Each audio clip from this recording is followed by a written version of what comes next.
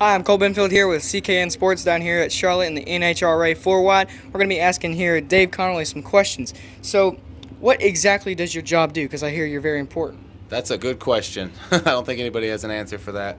No, my job pretty much entitles of making the tire call, the tranny call, the rear end call, clutch call, and tune up on Tanner Gray's car, along with working with all the guys here at Gray Motorsports on Shane's car. He's kind of taken a step back this year as far as a test car for the whole program, which is pretty big on his part. So we're glad to have him out here racing in front of his hometown again this weekend, and we're trying some things on his car. So we'll see how they pan out. What did you do to get to this position?